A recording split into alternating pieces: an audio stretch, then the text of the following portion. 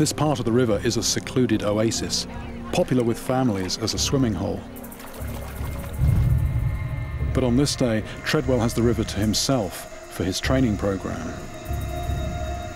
He wants to build up his horse's muscle strength without straining its legs. Glenburn's Arm, a 6-year-old gelding weighing 1,000 pounds, has won 7 times over a 3-year career. With the help of his stable hand, Alice Holden, Treadwell ties a 1/2-inch rope to the horse's halter.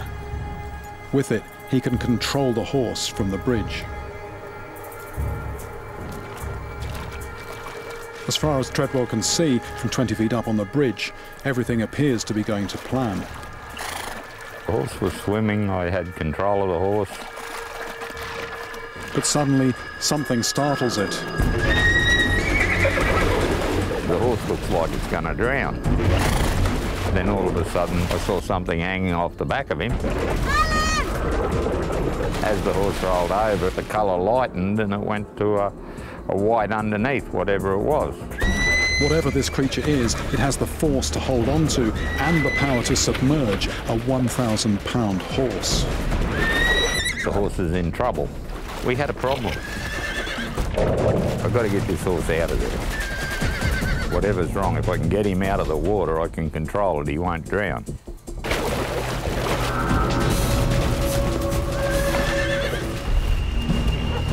The only reason it hadn't been killed is because of the tether around its neck.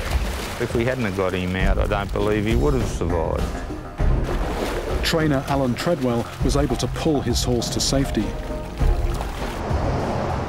If the victim had been a human, a 1/5 of the size of this horse, there would be no hope of surviving the attack. The horse, Glenburn's Arm, was treated by a veterinary surgeon who photographed the wound.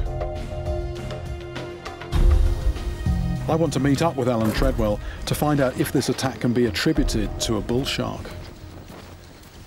Hello, Alan. G'day, how are you? All right, thanks. This is the boy, is he? Yeah, this is him. This is... Can I say hello? Say hello. Hey. So he's not just an ordinary horse, is he? He's a bit of an athlete. He's a bit of an athlete, yeah, he has been. Or used to be. Yeah. Yeah. Can we see the wound at all? Can you show me where it was? Yeah, I can do. Yeah. It's healed pretty well. Yeah. That's where it was on the flat there. Right. So looking at him now, I mean... He looks fine. He looks fine. But, I mean, did he recover fully, or...? No, I don't think so. Actually, he swells up in the fetlock after a hard run. Right. Which virtually makes it impossible to race him. So, in effect, this actually finished his career? It has done, yes. Yeah. It still seems to be a bit awkward in that one back leg. I don't know what happened to it. It's impossible to say. So, you know, possibly there's some sort of, you know, deep muscle damage, some... Yeah, it could be. Something that's exactly right, yeah.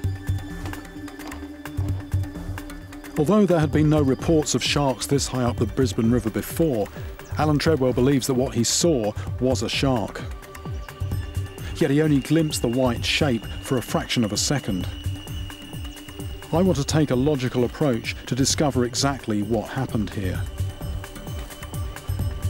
My first strategy is to measure the salt content of this stretch of the Brisbane River. The water's saltiness lessens the further upriver you go.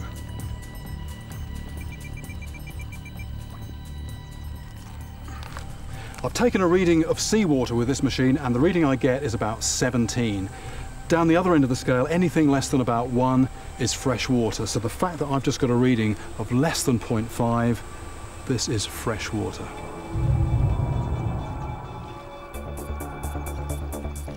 I know bull sharks can get into fresh water.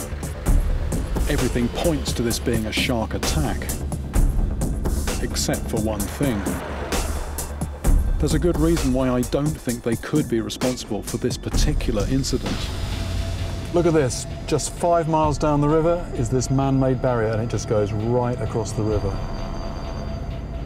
Mount Crosby Weir is a dam that has been in place for over 100 years. The difference in height between the water on the ocean side and the upriver side is 12 feet. Now, I can understand how something might possibly get up from the sea to here, but how's it going to get over that? So What else could it be? I think there might be a clue in something Alan Treadwell told me.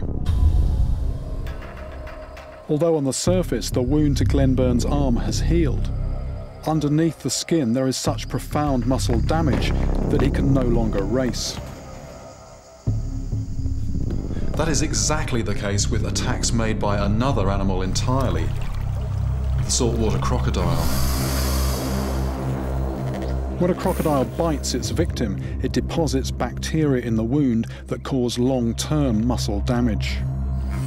The most distinctive thing about a saltwater croc is that big, gnarly head with those big, actually blunt, but long, penetrating teeth. Saltwater crocodiles will live in freshwater, saltwater, brackish water, mineral water. They don't care. Once a crocodile reaches 13, 14 feet and up, you're dealing with an animal that can take down a 1-ton water buffalo. It seems more likely that the creature which attacked Glenburn's arm is not a shark, but a crocodile. What they prefer is deep, dark, murky water because they are the masters of camouflage. That's how they get their prey. They will launch from an invisible position, up out of the water, grab whatever it is they're targeting, drag it back into the water in the blink of an eye. Just the kind of water where the attack happened.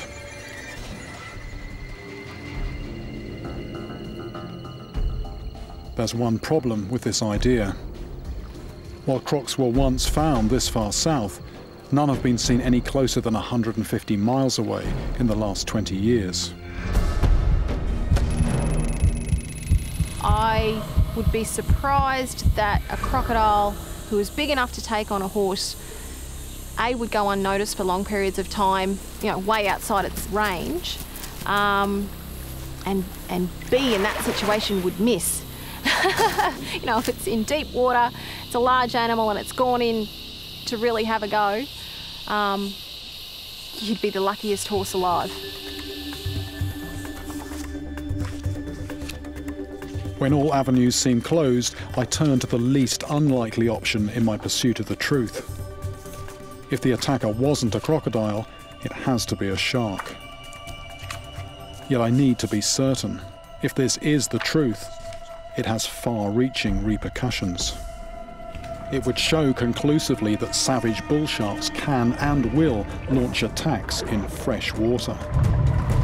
It would mean there is no kind of water that's safe from these predators.